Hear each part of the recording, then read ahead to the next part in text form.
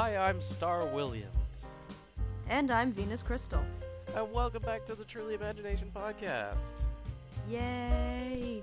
We're back, hopefully, with more energy. Yep. So, on the last episode, I was completely energyless and just wasn't feeling well because of a lot of anxiety. This episode, I'm just sick. Oy vey. And I'm in my basement again, because that's where I record these, in my dark, cold basement. Wow, in your mom's Next to all basement? next to my murder victim. No, just kidding. I'm joking. Although I actually did used to use. There's a longish room behind me. I did used to use that as a makeshift shooting range because I have a BB gun, and I had to practice for a tetrathlon I did once. So there are targets in there Oh, to practice on. nice. Yeah, one of the many things I had to do for Pony Club, which yes is a real recognized club. Which one of us is the hitman again? Hey, you never know. I gotta get back to protecting myself. You never know. Oh God. Justice for the world. All right. What was the topic this week? Well, the topic this week is I believe we said we wanted to talk about our experiences in the country versus the city. But before that, we get to that, I do want to pull something up because this is the Truly Imagination Podcast. We're all performing arts graduates, and if there's one thing I've learned when you're in the industry, you help with promotion. So I would actually, if you don't mind, I'd like to give a little shout out to something one of my friends is doing. Is that all right, Patrick? Absolutely. Fantastic. What this podcast is all about. Yeah. So for anyone interested, one of my friends from background is going to be in a performance called Loverboy. It's an original student musical. It's from April 5th to 7th, and it is a charity musical. So 100% of the funds from ticket sales go to a charity. It's going to be donated to Belong Ottawa. It's the UFA's 11th annual student written musical. The summary is: following graduation from the School of Loverboys, a young Cupid begins their journey. Armed with a bow, arrows, and unmatched confidence, Cupid strides to the tumultuous world of human emotion. Set to a soundtrack of catchy pop hits, this feel-good original musical will make you laugh, cry, and cheer for our young Cupid to succeed. Tickets are about $20. It's going to be held at the 85 University private basement. So if anyone is interested in that, I highly recommend you purchase yourself a ticket. 100% of the funds go to Belong Ottawa. And just, support our fellow actors, support one of my friends who is a fellow actor. So if you're free between April 5th and April 7th, go check it out. Ooh, lover boy. So yeah, there's the theater promotion of today's episode. Fantastic. Good to know. And also one more thing I think is in celebration. One of the Food with Fee videos reached 140 views. Yay! Let's go, chat. Let's go. Of course, it's the Undertale video. Who would have known? Yeah. And also the Ratatouille video is doing very well. 71 videos and 71 videos. 71 views in 7 days, which is really good because oh my god, I did not know what I was doing for that video. Oh boy. But it came out good. That's all that matters. And I got a new cookbook, so forward to more pop culture related recipes coming soon. But that's enough promotion for today's episode, I think. Let's get into the topic. City boy. Yes, the city versus the country. So, for those of you who don't know, Patrick, did you grow up in the country or do you just live there now? So the first 7 years of my life were just off of Montreal Road. Mm. Yeah. Do you know where the Indian restaurant Host India is? No, I do not. Okay. Well, it's in that general vicinity where the first 7 years of my life were spent. Um, and then the rest of my life I've been out here in the country. Okay. Because, yeah, so Patrick is mostly from the country, and I grew up in the same house for 20 years, in the city, in a semi-residential area. Semi. However, You're semi. yeah, because it's not technically, like, it's just off of, like, a main kind of road. Like, it's not, like, super residential, but it's, like, almost into the residential area, because I'm, like, Your kind of house is surrounded by houses. It's residential. okay, sure, whatever. Um, but I've lived in the city for most of my life. However, I spent a decade doing horseback riding, and a good portion of my life was spent out at multiple different farms, and not just horse barns. Like I had friends who also I made friends with people who lived out there, and I would hang out on some of their farms sometimes. So I have many so despite the fact that I've been in the city, I still know how to shovel crap and, get my boots muddy, as, the people usually like to say us city folk don't do. Right on. I'm more the type of country folk where I was surrounded by people who worked on cars and such. Uh, Mm. so like I don't have any farm experience. I just knew Mm. people who worked on farms. Mm. And like they I were all saw a saying cow like, give birth "Oh, my once. grandma's gonna give me a dairy farm," and The ultimate, yeah. You don't get a car on your 16th birthday, you get a bunch of heifers and some land. that's right. That's exactly right. The country experience. Although If I only I had someone who could give me just land for free. no, if only. I did actually know a girl whose parents ran a dairy farm. Huh. Like, if I could Was just, is this related to horseback riding?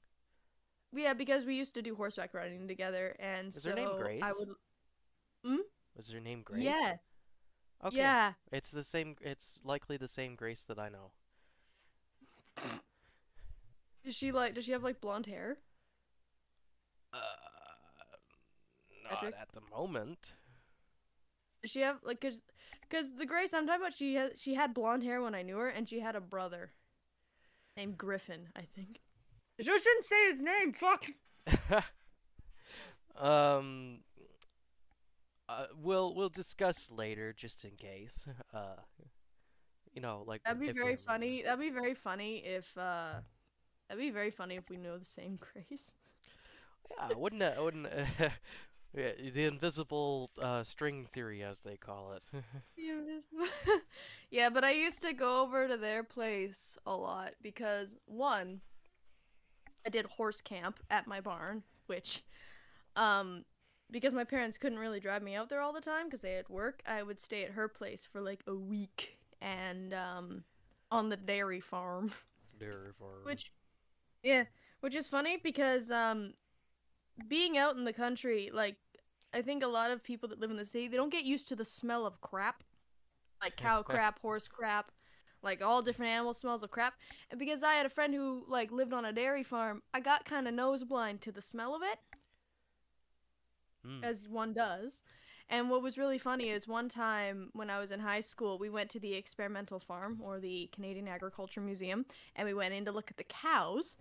and everyone else was like gagging and throwing up because of the smell, except for me. And I'm like, what are you talking about? It smells fine. I don't smell anything. And people were like, I can't stay in the room and blah, blah, blah. And it's like, Check out the cow vlog on my channel. yes. Because Yeah. I'm sure there's examples of that in it. Yeah. But, like, yeah, I got so nose blind to the smell of like cow crap that like it didn't affect me. Right on. Right on. Yes. Do you have any stories you would like to share, Patrick? So that way I'm not the only one You blabbing this know, episode. I've never had any really exciting stories to tell. Now, let's go back to my childhood, the earliest memory that I have at the moment. I can't think of Mm-hmm. anything further back. This is back when I lived just off of Montreal Road. Um, Mm-hmm. this is a city story. Mm-hmm. um, so, uh, I think it was my cousins coming over, or someone anyway. Um, I ran straight to the door, opened it, and then ran out and jumped off of the porch, which was a bad idea because then after I jumped off the porch, I fell straight on my face and scraped my chin. Oh God. I did not break anything. I just broke the skin. Oof. That sounds horrific. These days, that sounds more terrifying than it would have back then. Yeah. Um, That reminds me of the time I cheese grated my eye on the concrete. That was a horrifying oh, I experience. actually have another story from way back when, Mm. relating to my eye. Um, there was one point where I almost poked it out. Oh God. Yeah. I was sitting on one of my friend's porches down the road, and Mhm. they had like spikes in their front garden. Oh. Anyway, Okay. I tried. I was trying to get away from one of his playful attacks. Um, and I twisted myself around, lost my balance, fell forward into the spike. God. Yeah. Um, luckily, it did not do any damage. It literally went beside the eye and it pulled out. Oh my God. Yeah. That is. Yeah. Terrifying. I could have been blind in my left eye. Dear, dear God. Yeah. A lot Ooh. of my stories are probably injury stories because those are the ones I remember. I don't have very many of uh, those either. oh my God. I I don't have too many injury stories, thank God. I think the main ones that I remember is um is the eye story, which was basically I was running in heels with a ski bag on my back. Mm. Good choices were made that day. And I was running in my car and I running my heel buckles, it connects with my other heel, my legs buckle, and I don't have enough time to get my arms in front of my face, and I slide it on the concrete. Mm. It was awful. And I had this horrible, like, scrape up the side of my eye. I had to go to the hospital. Like, my lip was so screwed up, it looked like someone had botched lip injections. I had to eat soup sideways through a spoon with a spoon. And I still have like a blemish on my eye till this day. Like it looks like a really dark eye circle, but it's like a kind of a blemish from that. The other kind of injury story that I have also comes from horseback riding. I used to lease a horse, which yeah, that's a thing you can do. You instead of buying a horse, you can just lease it for Yeah. like a cheaper price. Because horseback riding is expensive, and if you're not super rich, Buying a horse is not a worthwhile investment. Those things are expensive. It was expensive to lease it in in ways you would not believe. Not important though. So for like 3 years. I leased this like Norwegian fjord. Her name was Mara. Um, she was quite the horse. Well, she wasn't really a horse. She was technically a pony because she was short, but she was like a horse. And the thing with Norwegian fjords, they have very large necks, which Mm. means they have a lot of neck strength. So if they yank down, it means you're going forward. She was very good with me, surprisingly. She would listen to me, she would obey my commands, no one else's. But the reason this story happened was because in spring, because most horses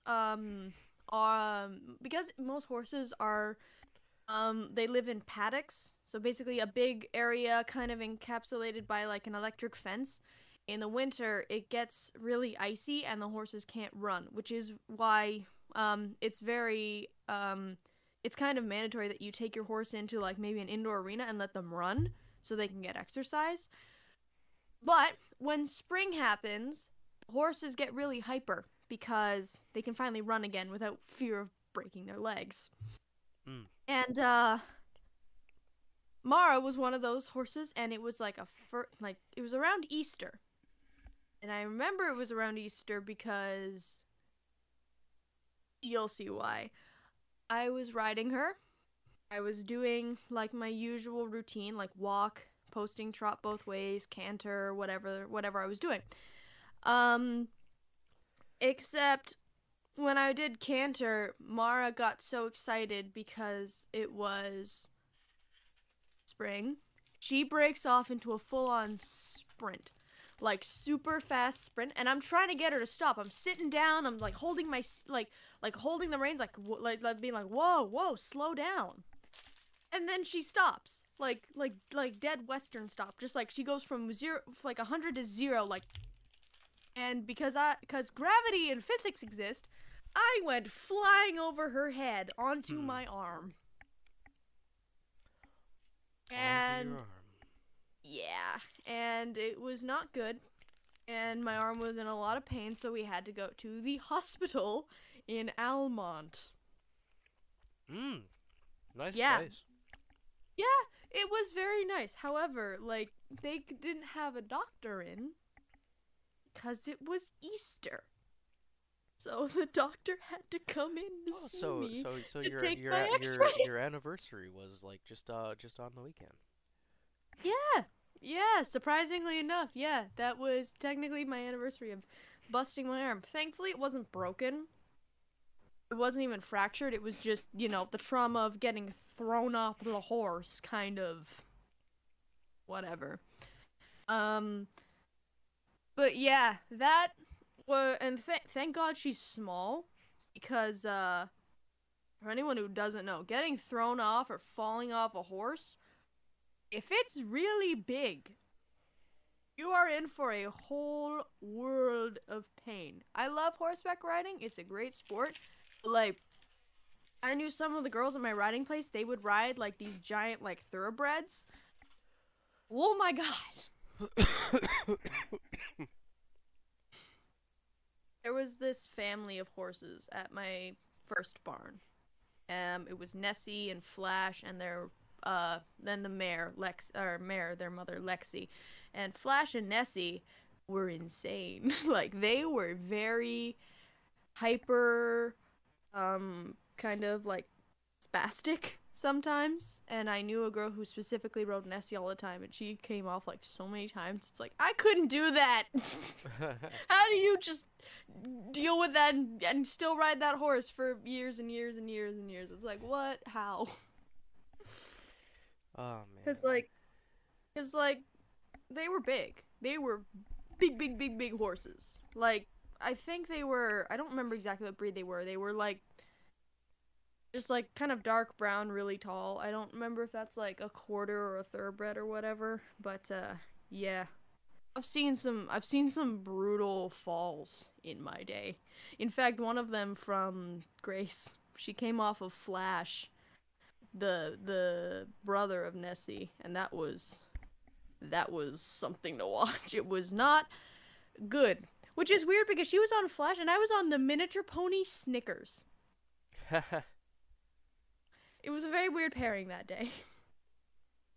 I'm sure you had a few Snickers go your way. Yeah. Well, Yeah. I don't have anything quite as dramatic as being thrown off of a horse. But I do have a story from when I was a kid, also living just just off of Montreal Road. Um, so I was riding a bike. Mm. Do you know the bike path that goes down the that goes along the road towards the Aviation and Space Museum? Yep, the Aviation Parkway bike path. Yeah, I didn't want to call it that in case I was wrong. Yeah, no, that's the Aviation Parkway. Yeah. Um, so way back before there, the bike one of the bike paths that goes towards there. Um, Mm-hmm. I'm young. I don't really know how to ride a bike. Um, and I had training wheels. Um, Oh. I was going down a hill, and Mm. it was just super fast. I couldn't stop it. Like my legs just gave out from the pedals. Oh. And so like I'm going down this hill like a rocket. And then I scream out, I can't slow down. So anyone who's coming around the corner knows.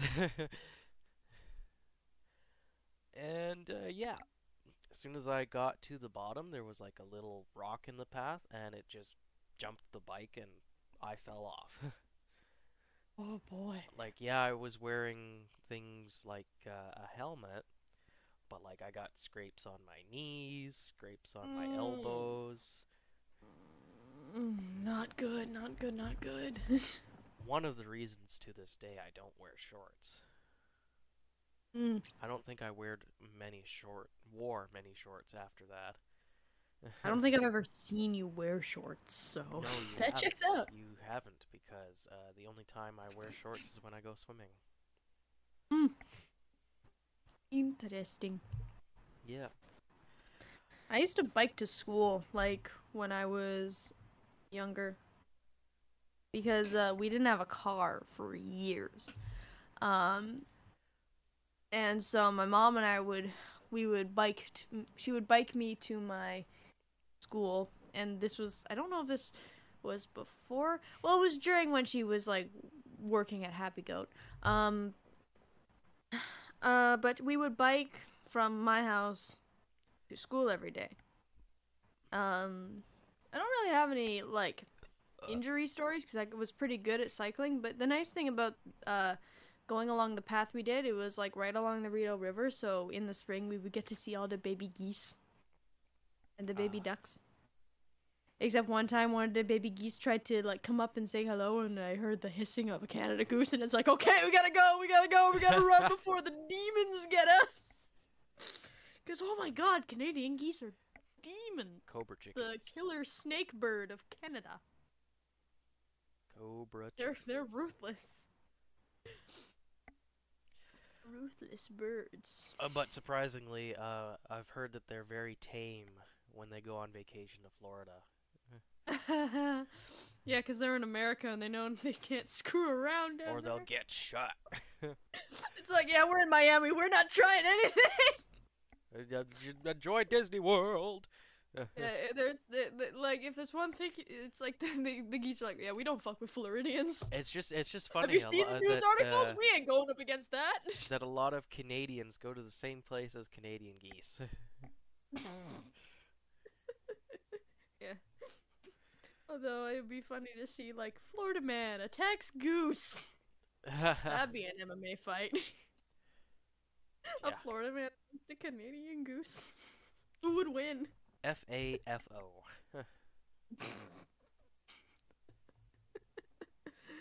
Oh God. Some of the Canadian geese go to California. I know that because when I used to go to California to visit my grandma, you'd see them walking along the golf course, and I'd be like, "Hey, what's good, my Other brethren?" Canadians are here. Yeah, California is nice, but I'm not a big U.S. person, and even when I was in California, it was in like a gated community, so like The I the was one kind of away time from everyone. the one time I actually went on vacation to the States, Hmm. it felt I pretty much just went to a place that felt the same as being at home, which was in Arkansas. Yep. I only I only went to I only would go to like I've only been to New York and California because that's where my family, well, they used to live in New York. They don't live there. They live in like LA now. But I don't go there anymore cuz I don't have time or money to go to California, and also just there's no point. There's really no point. But you do see the Canadian geese while you're down there, and it's like, how'd you get here? Well, We obviously got from like wings. Vancouver. Yeah. I think it's because, like, depending on where the geese are, they go to wherever's, like, warm. So, like, if they're on, like, the You just go west coast, south until it's warm. yeah. They go on, if they're west coast geese, they go to California. If they're east coast geese, they go to Florida. Yup. If they're right in the middle, they go to Texas. That's where the Albertan geese are. They're in Texas, And terrorizing the surprisingly, Texans. surprisingly, Texas has a really big Tim Hortons in it. Does it now? Yeah, Google it. I Why? Oh, because Tim's is all over the world now. We don't even have Well, the biggest Tim Hortons in the world. It's somewhere in Bangladesh, I think it said.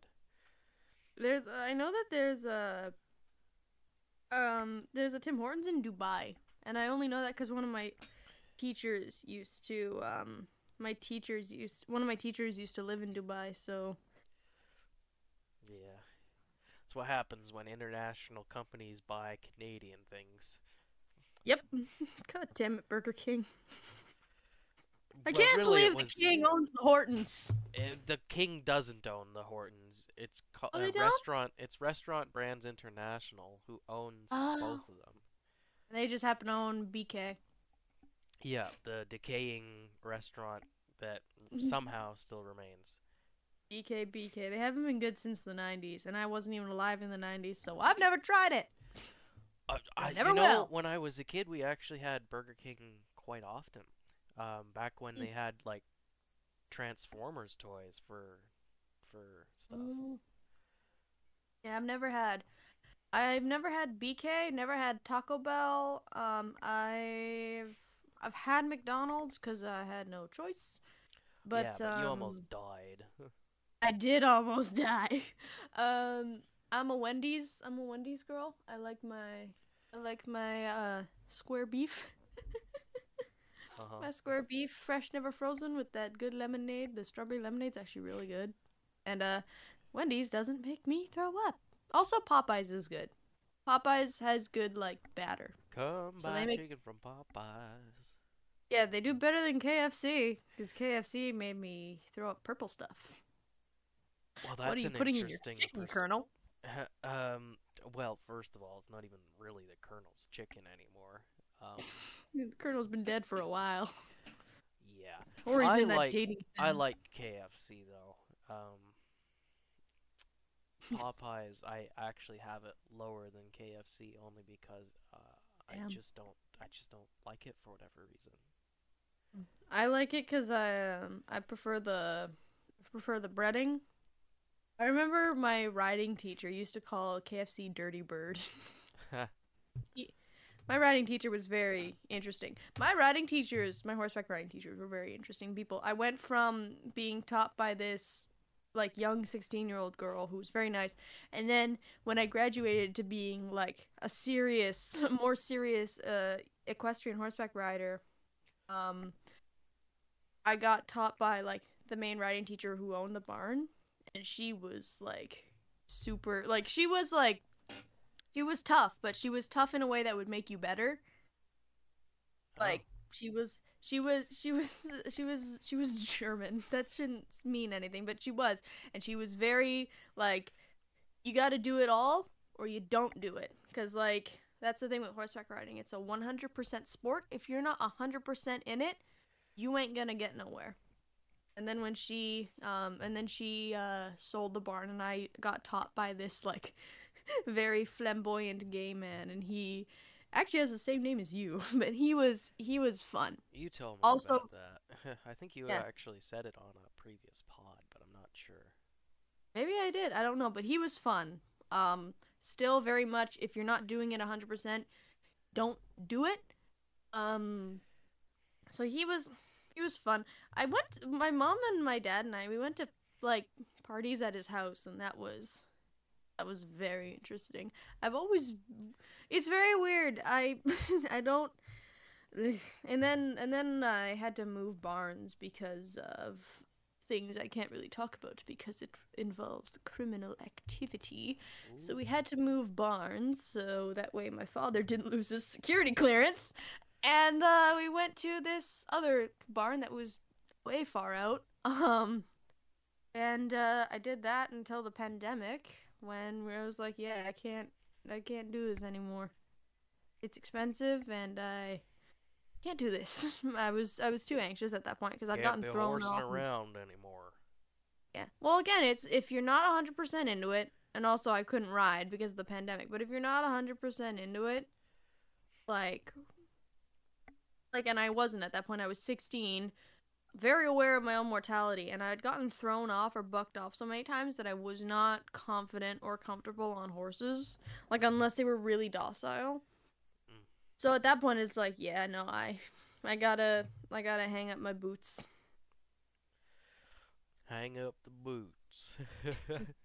It was fun. I rode from the ages of 6 to 16, and it was fun. I even did like competitive, like horse shows, which are a beast. Yeah, the Grace I know does horse shows. Yeah, equestrian horse shows, especially if you're someone who lives in the city and has to commute out to the country. Um, oh my To be god, we fair, used to they have to get used up to have them. They used to have them at you know, that Wesley that. Clover, the big place, No, Wesley no, Clover. no, no. I'm thinking like many, many years ago. They Mm. used to have them. You know that building, that beige building by Lansdowne. I can't remember its name. Oh, the yeah, that place. I know what you're talking about. Yeah, they used to do horse stuff in there. Yeah, the Cattle Castle. I but yeah, I used to compete. I competed at Wesley Clover because everyone competes at Wesley Clover at least a couple times. It sucks though. I hate Wesley Clover. Wesley Clover, West Star, which was my favorite, Ashland, which I think honestly should have been shut down because the grounds were horrible and so many people got injured, including myself. Um, Gaelic Glen, which was also really amazing. And I say that because that's where West Star and Gaelic Glen are where I would usually place higher, so I just think they're better. And I think that's it. Those are all the places that I would compete. And like it's like I will say this, equestrian horse showing prepares you for what it's like on set. It's a very weird connection, but it is. Because when you're horse showing, it's you get up really early in the morning. You have to wash your and prepare and clean your horse. I mean, you should already have washed it the night before, but you got to rewash them again. Like, well, actually, no, you don't. I'm sorry. You wash them the night before. You braid their hair, whatever. You get them. You start walking them. You load them up in the trailer, which oh boy, that's an experience. You load them up in the trailer. You get behind the trailer. You drive to the venue. You get your horse out, and then you wait for like not just like oh an hour or 2 hours. No, like usually like 8 hours. You're sitting there waiting for 8 hours. You're walking around because the thing with horseback riding shows, you never know what's gonna happen. You never know if your thing's gonna get pushed up or if it's gonna get pushed back. You gotta be there early in order to make sure you're there, and you stay until your time is up, which could be like any time between like 1 and 9. Usually it's not doesn't go that far, but I once had to stay until 10 o'clock at night at Wesley Clover, and I hate Wesley Clover because there's so many people there, because so many people compete, and you'd be competing with 20 people. At least with Gaelic Glen and Westar, you got to be in a group of like maybe 5 or 6, and that would mean I would usually place. Although the problem is usually horse show people can be kind of biased. It's an elite sport like tennis or golf, and if you have a higher performing or a more expensive horse, you are more likely to win. Yeah. It's not to say you can't win. I won. Although one time a kid who got 3 point deductions placed higher than me, which was bull crap. But No, no, no, no, no, usually, no, no, no. It wasn't because it was horses. yeah, it was horse crap. But yeah, it is like it's not rigged in the way that like some sports are, but like if you like it is very much a the more money you have, like the more time you have, the better the horse you have. It's like yeah, there's a competitive advantage for the people that have more money. But I did place like third, second, even first sometimes. Never got a grand champion though. But I really don't mind. Like it was a miracle if I placed higher than fourth, fifth, or sixth sometimes. But it's fun, and it does prepare you for being on set, because I got used to sitting around doing Sit and nothing wait. for hours. So, and then I was like, oh yeah, well acting on set is a lot of sitting around and then a little bit of work. And it's like I can do that. I got 3 years experience of doing that. Yeah, Like I I'm cause already prepared. I know exactly what to do. I did a bit So of a yeah, of course. Dawson laugh there. Yeah. But yeah, in a way, horseback riding prepared me for acting in some crazy turn of circle of events. Yeah, Anyway. that sounds great. I just find it funny. I find it funny that like it's kind of connected. Yeah, yeah. Anyway, how are we doing for time, Patrick? We've got 3 minutes. We have exactly 3 minutes left of time. Unless, of course, you just want to end it off that way. I think we've kind of exhausted our topic. Fair We got enough. some good we got some good material out of this one. Yeah, I didn't even have to go to the fabric store this week. What? Because it's material, you know? Oh, very funny, Patrick. Alright. Well, anyways, guys, thank you all so much for listening to this week's podcast. Be sure to check out the thing Fiona mentioned earlier. Loverboy, Love a the boy. performance Loverboy. So check it out. Tickets are on sale now. It's April 5th to April 7th. Tickets are $20, and again, the proceeds go to Belong Ottawa. So yeah, it's for a good cause. So if you can, please go see it, because my friend's in it, and it sounds pretty cool. So yeah.